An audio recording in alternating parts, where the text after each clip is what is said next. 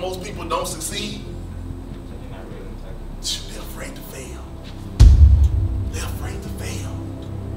You wanna know why people are afraid to win? Why they don't win? They're afraid to lose. They're afraid to lose.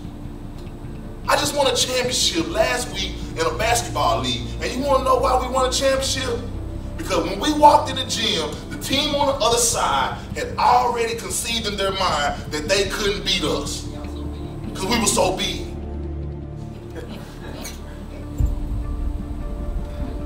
That's the hardest thing to do, is to not allow yourself to defeat yourself. The only person who can defeat you is you. I heard a man say one time, it's only two things that's gonna separate me from you if we get on the treadmill. You wanna know what it is? Either you gonna get out before I do, or I'm gonna die trying to beat you. How many of y'all got that attitude about success? Be real with yourself. How many of y'all got that attitude about success, that you're willing to die for success?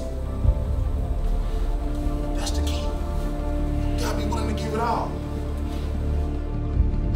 You wanna know the hardest thing to do when walking the line of success? Take the first step.